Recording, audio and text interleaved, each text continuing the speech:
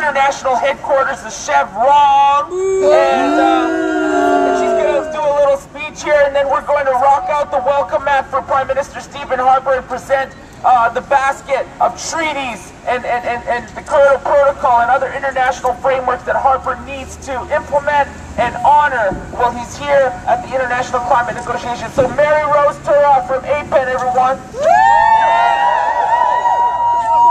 Magandang umaga in Tagalog, sabay din Laotian, good morning.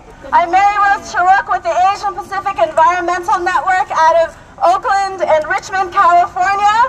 We're an environmental justice organization in solidarity with our sisters and brothers in the First Nations north of us and our Canadian brothers and sisters. You know, people ask me, what do poor Asian Americans have to do with tar sands? Well,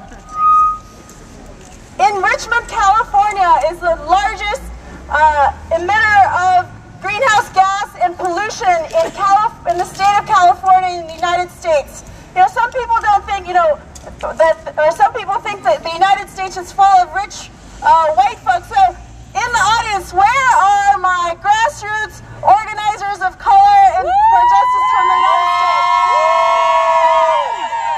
There are many of us, and environmental racism all across our communities, hundreds of communities of color across the United States are organizing. We know that the lifeline of tar sands and oil and coal and all these polluting fossil fuels run through our communities, from mining to extraction of tar sands, where our brothers and sisters are at, through the pipelines, through these refineries, to where they're emitted, where we're sick with asthma and cancer. That's where we're at. Environmental justice communities, First Nations communities, communities of color. And so in Richmond, California, last year, Chevron wanted to expand the refinery.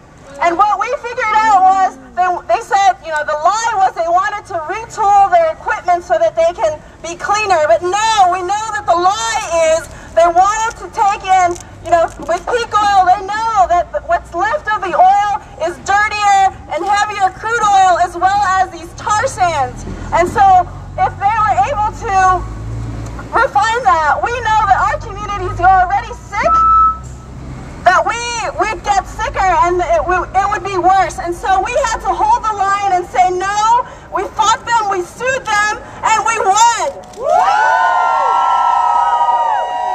So just this summer, Chevron Oil Company had to stop their expansion project in Richmond, California, with APEN, with Communities for a Better Environment, with West County Toxics Coalition, and we know that